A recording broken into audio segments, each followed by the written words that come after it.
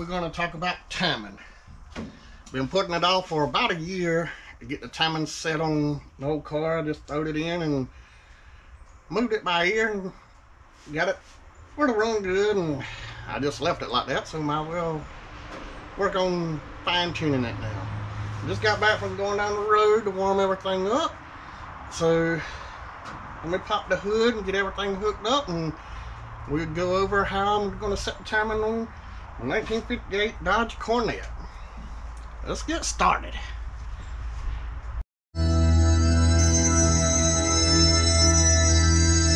Okay. Show me.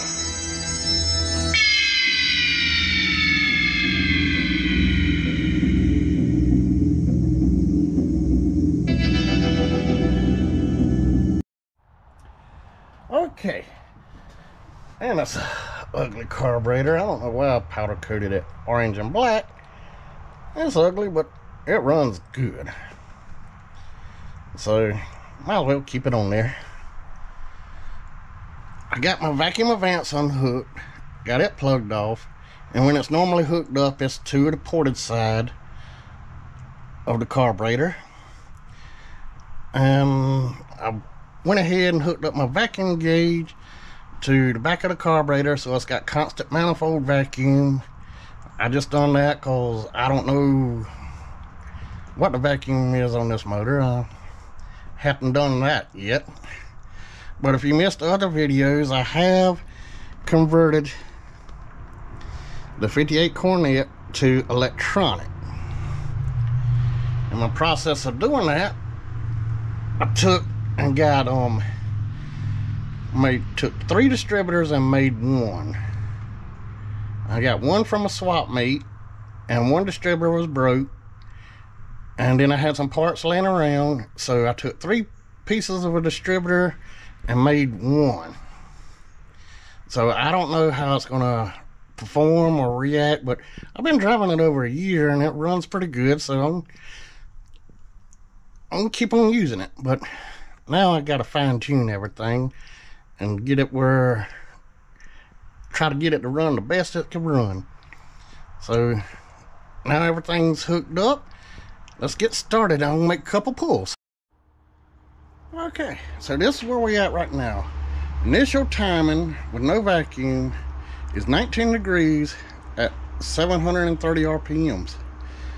Mechanical advance with no timing is 35 degrees at 3000 RPMs. Total advance with adding the mechanical and the vacuum advance part of it together, we're at 52 degrees of total timing at 3000. And my vacuum is 16 pounds at 640 RPM and 21 pounds at 3000. Alright, so from the initial to the mechanical, so the mechanical advance on this one here is doing 16 degrees, adding 16 degrees of timing to it. So with the mechanical and the vacuum together is adding an extra 17 degrees of timing to it.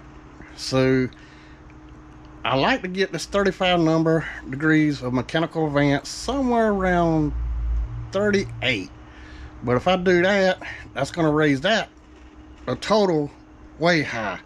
So what I'm going to do is adjust the vacuum advance part of the distributor, lower that number so I can raise that number to get it close to the target point that I want. This sounds easy, don't it?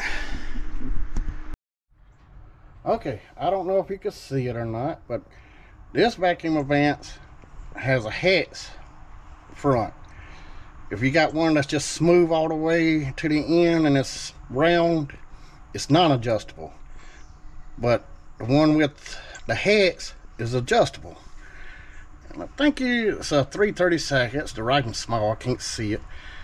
Just run your Allen wrench down in there and you'll feel, alright, it's in the bolt. There's a bolt in there, and I done verified this one is turned clockwise all the way as far as it'll go. So what I'm gonna do Let me slide it back out and get it to a good point where I can see. Alright, now what I'm going to do, back it out 4 rounds, and then I'm going to hook the vacuum advance back up and see what that did to the total timing. So let me back this out 4 rounds, then check the time, hook the vacuum up, check the timing, see where we got, see what it's doing. But I'm gonna go 4 rounds first. Okay, this is where we're at right now. 22 degrees at 690 RPMs with no vacuum. That's initial timing. Mechanical advance, I got it up to 38 at 3000. So that leaves still 16 degrees in advance.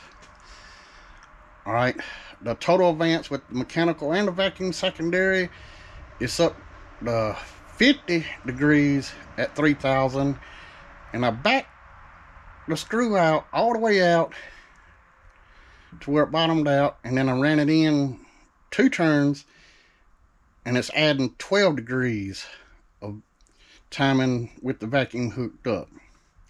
So now, I want it 38 there, so when you go open a wide open throttle and your vacuum goes away, your timing will go back to 38. That's where it should make the most power. But once it cools off, I'm going to swap the plugs out and then get a good plug reading to see if it likes that, if it's there or not. But I'm going to try this. So, cruising speed, just cruising down the road under normal condition, it'll have 50 degrees of timing. You smack the throttle, you lose your vacuum, and it should go to 38, which should still pull pretty good. So, in theory, all this should work. I'm gonna try it and see. If not, I could go right back to all this. That's why I say you need to write it down, that way you can keep up with it and know where you're going. And when I go down the road, if that don't feel right, I know I can back it between these numbers and get everything to work out.